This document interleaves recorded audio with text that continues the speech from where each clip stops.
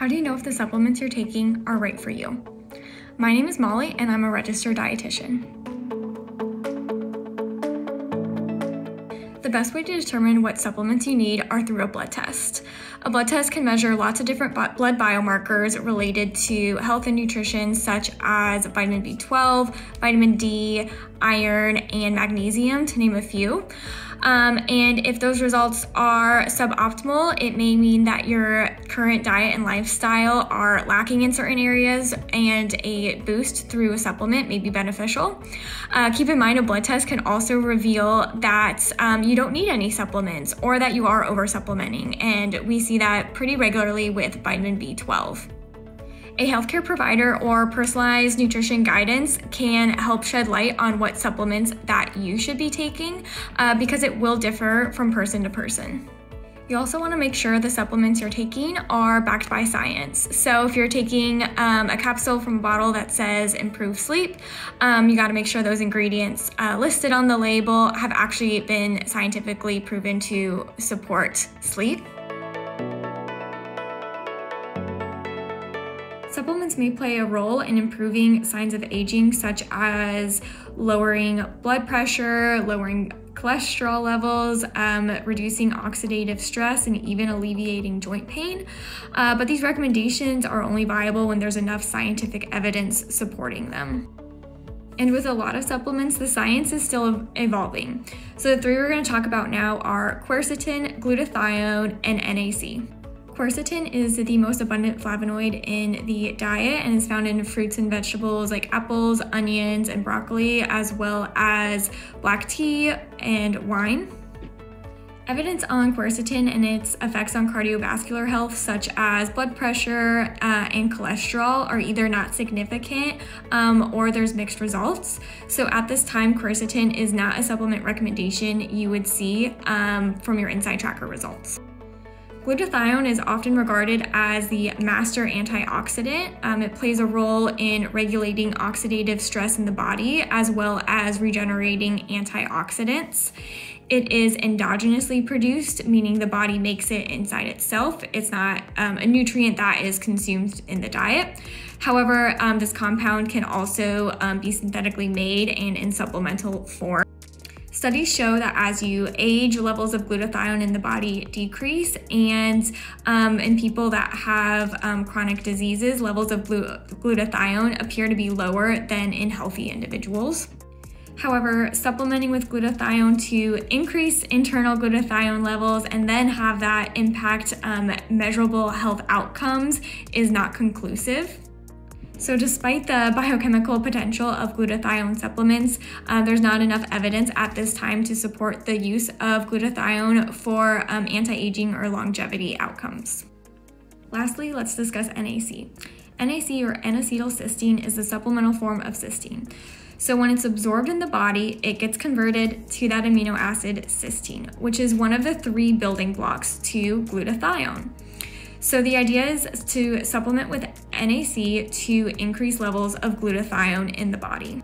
Research has shown that NAC supplements do not consistently raise glutathione levels, and that supplementation may actually be detrimental to athletic performance.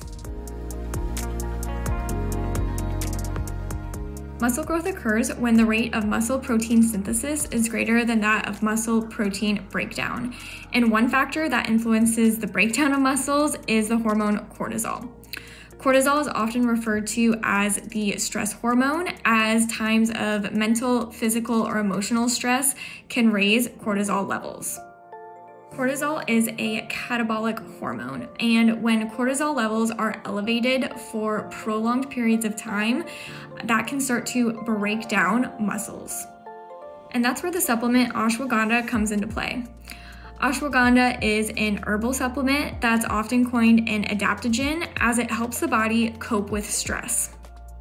Supplementing with ashwagandha can decrease cortisol levels by up to 27%.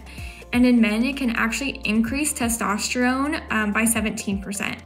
In addition, studies show that supplementing with ashwagandha can improve raw strength, VO2 max, inflammation, as well as markers of cholesterol. Are you looking to improve your recovery from exercise? You may want to consider these 3 supplements. Supplements can't take the place of refueling, hydrating, and rest after strenuous activity, but research shows that there are some supplements that can promote recovery and improve healing post-workout. So the first one is collagen, and collagen is the most abundant protein in the body and is a key component of connective tissues like tendons and ligaments. Inadequate collagen levels in the body have been associated with joint pain. And research shows that supplementing with collagen may improve joint pain for those who are already experiencing some degree of joint pain. These supplements can be taken any time of day, and doses of anywhere from 5 to 15 grams have been shown to be beneficial. The next supplement is curcumin, and curcumin is the main active ingredient of turmeric. And while you can find it naturally in the spice, it can also be found in supplemental form in much higher quantities. Curcumin supplements can help promote recovery by improving muscle damage as well as keeping inflammation under control. These supplements can be taken before, during, or after workout. The last supplement is branched-chain amino acids. These include leucine, isoleucine, and valine. They're essential because the body cannot produce them naturally and you have to consume them through the diet. Branched-chain amino acids may promote recovery by improving muscle protein synthesis as well as improving muscle soreness. There are a lot of supplements available on the market, and as a consumer, you want to make sure you're getting a high quality one that is efficacious and that the ingredients on the label are what is actually in the supplement. If you're doing some online shopping, you can look at third-party websites such as Labdoor or consumerlabs.com. These websites look at ingredient quality as well as different third-party certifications that supplements have received. If you're shopping in person, you can also look for certifications on the bottle. For example, this one has a USP certification, and if you're a competitive athlete, you'll want to look for the NSF Sport Safe label. Supplements are most effective at certain doses, and many healthcare providers and the supplement recs you'll see from Inside Tracker will recommend a specific supplement at a specific dose to see the desired outcome. A higher dose does not mean that the supplement will be more effective, and taking excessively high doses, especially for prolonged periods, can even pose health risks. On the other end, choosing a dose that is too low may not lead to the desired outcome. For example, to maintain my optimal vitamin D levels, I take 1,000 IU per day of vitamin D. However, someone with suboptimal levels may benefit from taking a higher dose to see elevated levels. Different supplements may need to be stored in different environments, and if you look at the packaging, you'll be able to see what that supplement needs in order to maintain high quality until the expiration date. The storage discussion is most notable among probiotics. Some probiotics need to be refrigerated, whereas others do just fine at a cool room temperature. And it's typically advised to keep fish oil supplements refrigerated after opening to prevent any excess oxidative damage. Should you take all your supplements together? No. Here's what you need to know about when and how to take your supplements for optimal results. Some supplements are best taken with food, and these include vitamins A, D, E, and K. These are the fat-soluble vitamins and are best absorbed from the digestive tract when there is also fat present. So you can take these really any time of day. We just recommend taking it at the same time as a meal to make sure that the fat is present in the digestive system. Some supplements are best absorbed with water, and those will be the water-soluble vitamins, vitamin C, and all of the B vitamins. These water-soluble vitamins can also really be taken any time of day. Just make sure you have them with a big glass of water. Some nutrients actually pair nicely together and can increase absorption if they're taken at the same time. A great example of this is vitamin C and iron. Vitamin C can actually boost the absorption from iron, whether that's from supplements or from foods. And supplement companies know this. So many iron supplements on the market are already paired with vitamin C. So check the label to see if that's true for the one that you're taking. And this trick holds for foods as well. So if you have a big spinach salad with lemon dressing, the vitamin C from the lemon will increase iron absorption from spinach. So most minerals should be taken separately. That includes magnesium, zinc, iron, and calcium, as they often just compete for the same absorption sites in the body.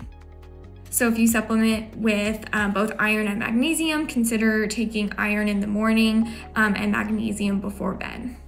For those multivitamins that usually contain a bunch of vitamins and minerals in the same capsule, this is a downfall to those, as well as some supplements marketed for bone health often contain vitamin D, calcium, and maybe even magnesium in the same supplement. So in those cases, you'll want to make sure you space out different mineral supplementation throughout the day.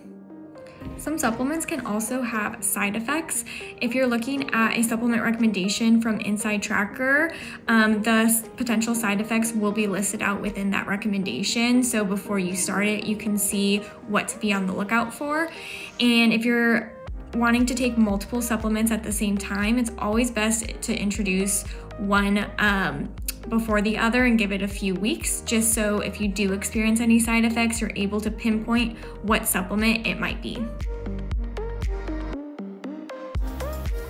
Taking a supplement won't instantaneously improve your health, and it definitely won't compensate for a poor diet, lack of sleep, or unmanaged stress. However, it can be part of a broader solution to address those concerns. Before adding a new supplement to your regimen, you should always talk with a healthcare provider or even a pharmacist, especially if you're introducing multiple supplements or if you're on any prescription medications, because supplements can interact with each other as well as those medications.